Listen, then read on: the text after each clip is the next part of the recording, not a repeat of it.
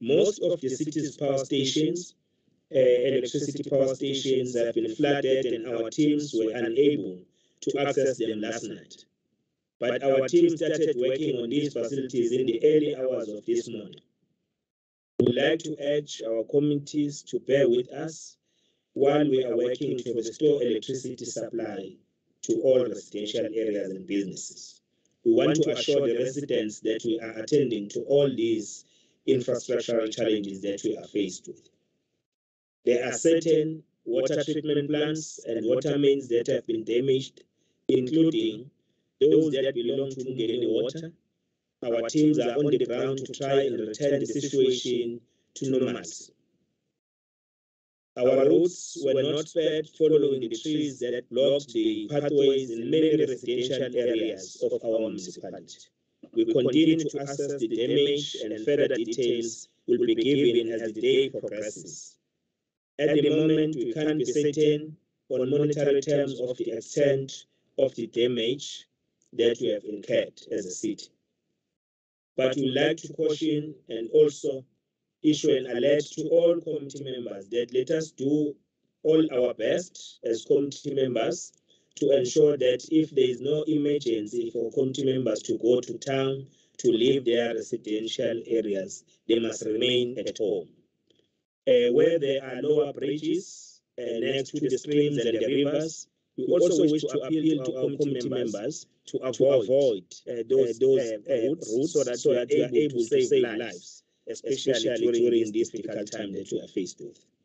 As a city, we wish to express our heartfelt condolences to all families that have lost their loved ones during these heavy rains, and we are, as a city, going to be interacting with them to give necessary support wherever it is required. What is being done to address the electricity challenges in KZN following flooding?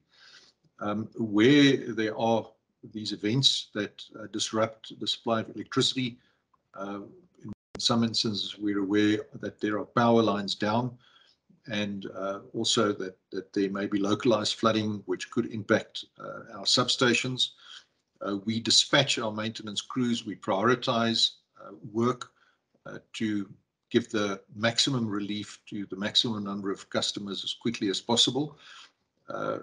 This is an emergency situation. I think that's quite clear, just judging by the more than 200 millimeters of rain that's fallen in the eThekwini municipality over the past 24 hours and the flooding that's taken place.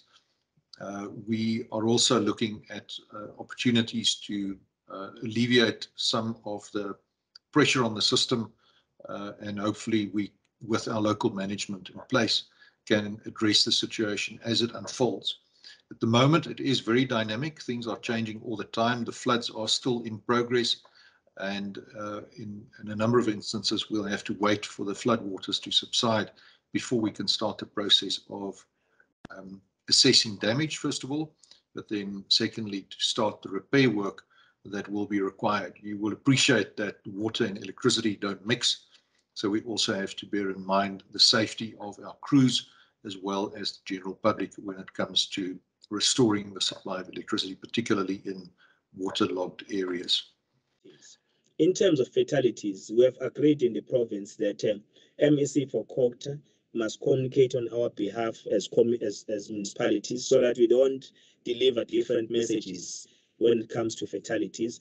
Of course, there are fatalities in eThekwini that we have experienced. Many people have lost their lives, but we'll give necessary support to those families when we move out of the offices and work with them during this difficult period. But we are also responding on issues of infrastructure. Remember that our landfills centers have been flooded. All our electricity stations, major ones, are also flooded.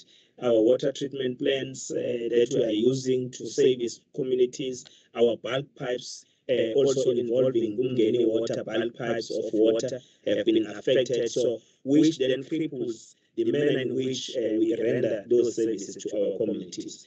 The mayor also does not have water at home, and many residents in the city have got no water. So we are attending to that. The infrastructure team is all out to ensure that we fix whatever that can be fixed with the speed. But our teams will be working 24/7 to ascertain that all services that have been affected are reinstated to all communities of the city. The issue concerning the cemeteries, yes, the reports that we received earlier on today, there were indications that there were cemeteries which have been flooded. So our teams are already out to ensure that we save the damage that we are seeing and the risk that our people can also find themselves in if we are not resolving this with immediate effect. So our teams are working hard to ensure that we attend to those cemeteries. So the flooding is all over, and we will request that our community members, wherever business people, the churches, religious fraternity, to come on board to assist us wherever possible, because we need all hands to ensure that we save the lives, but also those who need immediate interventions like food and many other interventions are also accessing such services. Together with our teams, we are also working with some NGOs and NPOs to prepare and also ensure that we supply meals. We also supply blankets to ensure that those who are located in our community halls, at least they have something to keep them going at this moment. But we also wish to appeal to all residents that if you see that your house is in danger or is vulnerable during this period, it's better to leave your house and find a safe place to live rather than being washed away with the house that you are living in. We understand the pain, that it's not easy to leave your property, but we need to save lives. That must become our primary objective, all of us, to save people's lives.